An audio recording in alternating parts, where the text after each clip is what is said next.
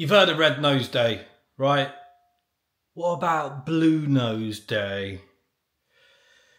You'll understand what it signifies when I tell you about this. And there has actually been an update on it as well, but I still had to get this information out. I still had to do this video. All makes sense in a minute. So basically, there's a school in the UK, and this week they were planning something called a Blue Nose Day. And the idea is that they were going to turn off the heating.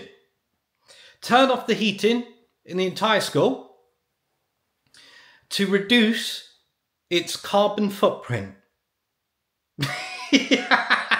And of course, Blue Nose Day is to signify your nose dropping off as a child in the classroom. Right, no joke. Now listen, because of what I assume is the backlash to all of this, they've cancelled it.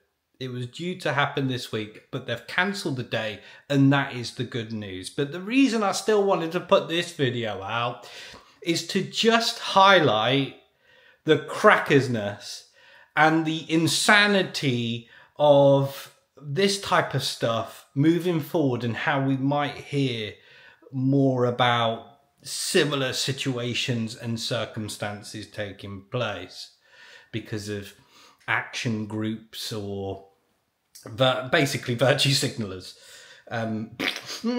sniffing their farts and having a good sniff inwards because of that. Virtue signalers, yeah. Now, okay, let's be fair and be balanced about this. This week it was due to be about 15 degrees, so it wasn't really cold winter temperatures, fair enough.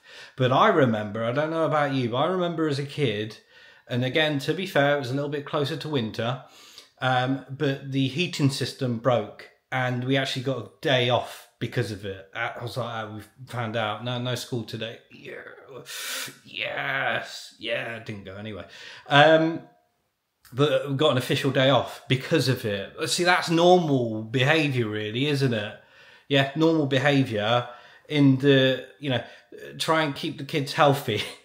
Yeah, rather than sitting in stone cold freaking classrooms, which is what they can be even at 15 degrees, right? So good news, it's been cancelled, but who knows what they'll plan moving forward, eh? Ta-ta.